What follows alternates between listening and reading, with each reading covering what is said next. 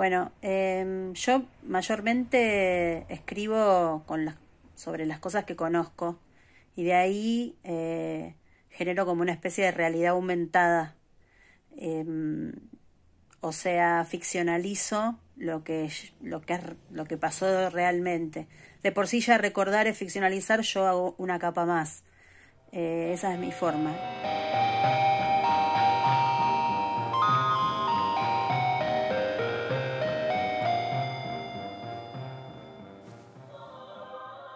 Igual también a veces tomo textos literarios y los cruzo con cuestiones que yo pienso o trato de que me impacten de alguna forma en lo personal. O sea, hago el camino inverso también. Pero en general cuando escribo mis obras, sí. Es parto de la realidad, que puede ser alguna anécdota mía de mi vida o puede ser una anécdota que conozco de alguien. Y de ahí, bueno, aumento, digamos, la realidad.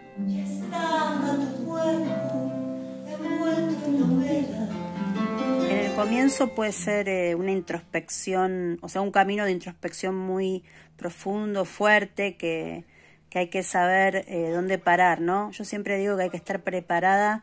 Lo que se comparte de la vida, tenemos que estar preparadas para compartirlo, si no, es mejor no compartirlo. Porque tenés que tener cierta distancia sobre las anécdotas o los hechos o las cosas que te pasaron. Eso trato de hacer con mi archivo personal.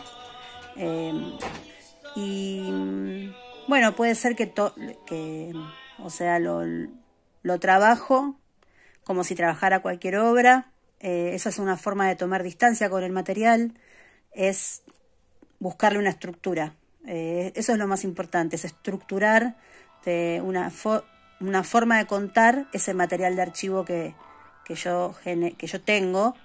O sea, generarle a eso un espacio, un procedimiento o pensar un dispositivo donde pueda ocurrir.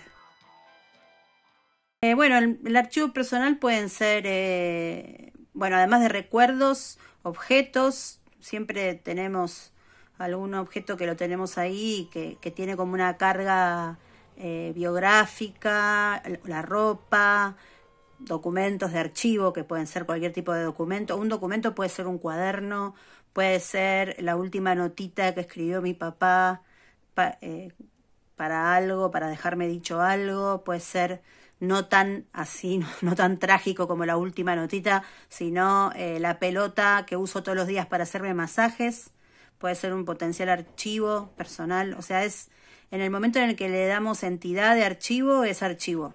Y ahí vemos cómo empieza a jugar con la forma, con la imaginación, ¿no es cierto? También nos podemos sentir identificadas con otros artistas, digamos. Puede ser que el pensamiento esté también en encontrar paralelos o buscar en lo que ya está hecho. Me disparo mucho hacia eso, ¿no? Tomar, por ejemplo, las leyes del retrato en la pintura, las articulaciones del retrato en la literatura. Son también pasos que se pueden tomar, formales sobre todo, para poder escribir algo personal, algo privado, ¿no? Llevar lo privado al lugar espectacular.